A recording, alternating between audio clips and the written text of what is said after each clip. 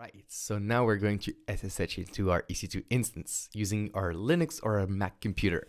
And you may say, what the hell is SSH? What are you talking about, Stephane? Well, SSH is one of the most important functions when you deal with Amazon Cloud. It basically allows you to control a remote machine or server all using your terminal or your command line. So how does that look like with a diagram? Well, we have our EC2 machine and we launched Amazon Linux 2 on it, and our machine has a public IP. Now we want to access that machine. And so for this, I don't know if you remember, but we have a security group, and on it, we allowed the port 22 of SSH.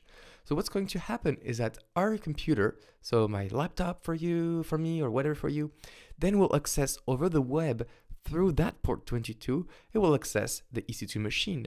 And basically our command line interface is going to be just as if we were inside that machine. So let's get started.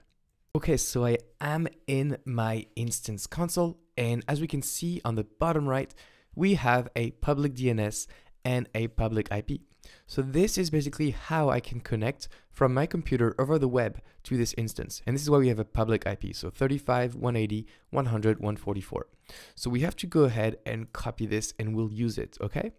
The other thing that's super important is that if we look at our security group and click on View and Bound Rules, we should be seeing that port 22 is open on the protocol TCP and the source is 0.0.0/0, which means anyone, okay? So let's go ahead and SSH into our instance. For this, you need to open a terminal, so use whatever you have on Mac or Windows. I used, for Mac, I use iTerm if you're a bit interested. And so what we have to do is SSH into our machine. Now we do SSH EC2 user at and the IP. EC2 user is basically the Linux user into our Amazon Linux machine, and at basically defines the IP. Now, does that sound right? We click on OK, and it says, okay, do you want to continue? That sounds fine. Say yes. And then it says, wait, permission denied.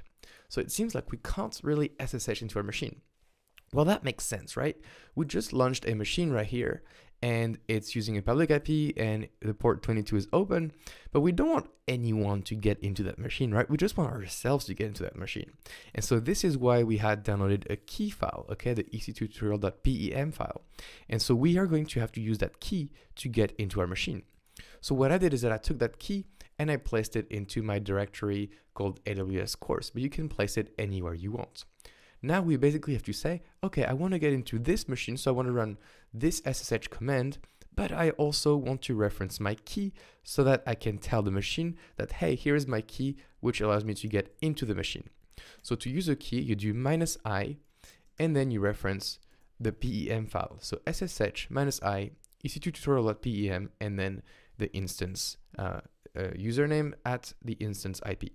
Click on enter. And now we get another warning. It says warning, unprotected private key file.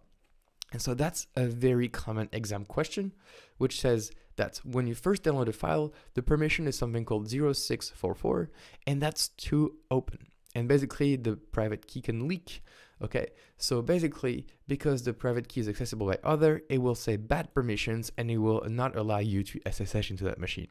So to fix this, very common question, you do chmod 0400 and then you reference the key name, so just like this.